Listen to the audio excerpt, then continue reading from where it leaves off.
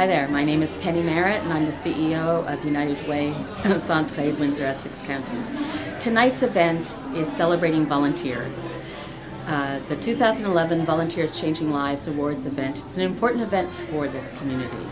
Our community depends on volunteers in all sorts of different ways, from helping your next door neighbor, helping an elderly relative down the street or in another neighborhood, bringing people together in your neighborhoods, helping to make sure that this community is one of the best communities in Canada to live in. The individuals that are being presented with awards this evening are very special individuals. They've been nominated by people in the community who have told us about the wonderful work that they've been doing. So we have an award that celebrates youth and the work that youth have done as volunteers, which is also very important for our community, not just for today but also for tomorrow.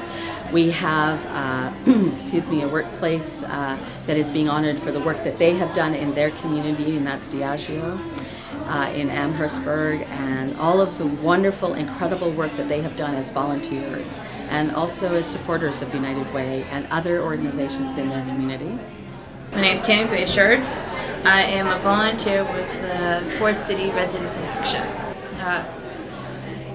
We are trying to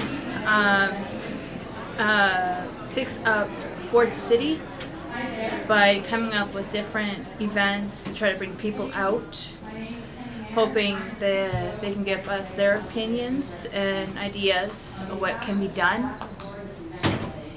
And so far, everything we've been doing has been really great, because we just finished having an Easter hunt and a clean sweep just recently, and that was a huge success, and I'm very proud of.